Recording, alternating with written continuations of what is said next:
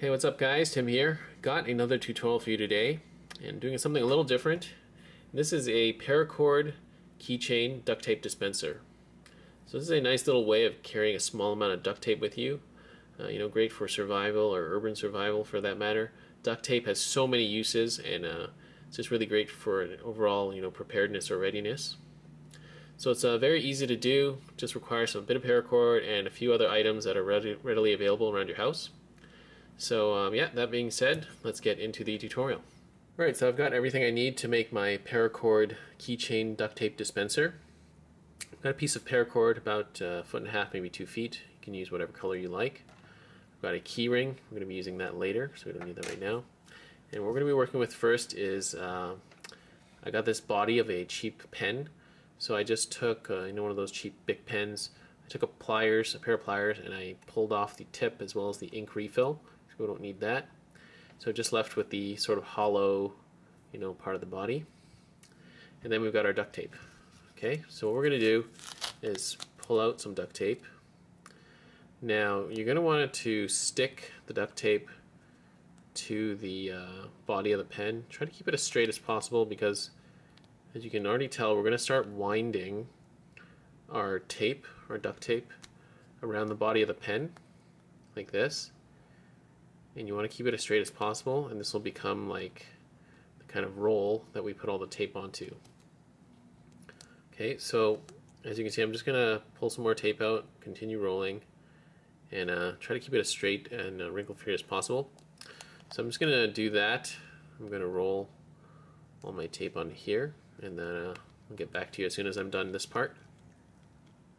Okay, so as you can see, I've wrapped a decent amount of duct tape around the body of my pen. See, I tried to keep it as straight as I could.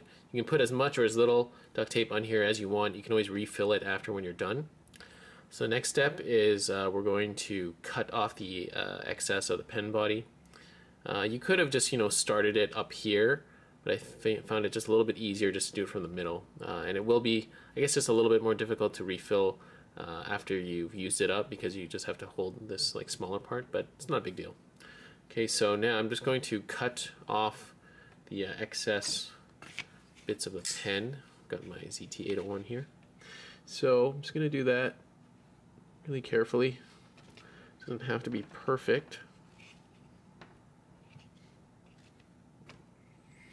There we go. Got one in through.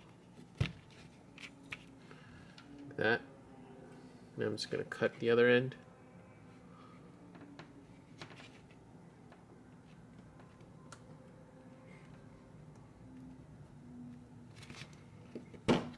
There we go. So now we've got our pen body hidden inside the duct tape, nice and clean. And now we can add the paracord. Alright, so now to add the paracord. At this part, the sky's the limit. You can do whatever you wish. You can just feed this tube onto the paracord. You can do a cobra stitch up here, cobra stitch down here. Whatever you wish. I'm going to go pretty simple with mine. I'm going to do some of my favorites. I also have my keyring here. You don't have to use a keyring, but if you want to make a keychain like we're here, I'm going to add that on now. So I'm going to go pretty simple. I'm just going to start off with a simple snake knot. And if any part of this is unclear, I will annotate my full snake knot tutorial at the end of this video. Because this is really just to give you the idea of what's possible. Alright, so I got one snake knot like that. This is really just to hold the two strands together. So I got one here. I guess I'll do one more. So loop behind like this, strand behind, through that loop here. Alright, so that's two snake knots. Alright, so I got two snake knots. Now I'm going to feed my paracord through here, through the body, like this. Right, and then from here, I think I'll just do 2 more snake knots, maybe 1 more, and then I'll finish it off with a diamond knot.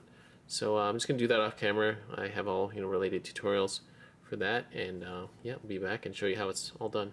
Alright, and there we have it, guys. I'm done. So I tied my snake knots, 2 up top, 2 down below, finished it with the diamond knot.